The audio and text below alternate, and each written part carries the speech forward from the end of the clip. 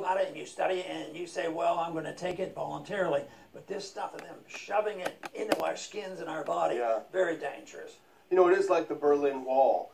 You know, the first guy to take his chisel and chisel at it, nobody knew what was going to happen to him. Is this guy going to get shot? What's going to happen? Then a couple of other people. You remember the video 30-some years ago. A couple of other people. And then pretty soon, it was a complete avalanche. Hundreds, thousands of people on the wall doing it. And that's what happens. That's how tyranny falls.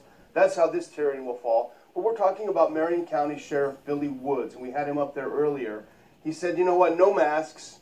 I don't want my police officers wearing masks. Well, that's terrible for relations anyway with community. I don't want people coming in here with masks on. Well, that seems to be a safety issue anyway, besides common sense. But here's a great quote. Talk about common sense starting to prevail. Now I can already hear the whining, and just so you know, I did not make this decision easily, and I've waited out for the past 2 weeks. We can debate and argue all day of why and why not.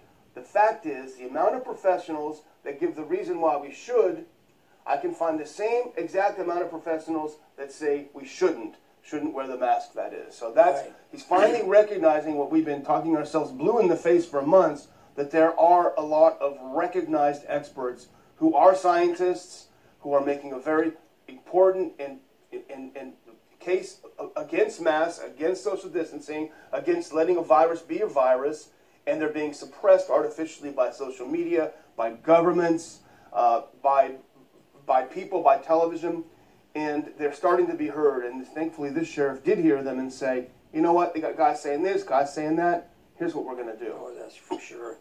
You know, we went from the West Coast to the East Coast. Now we're going to jump across the pond. And this story is not quite as good.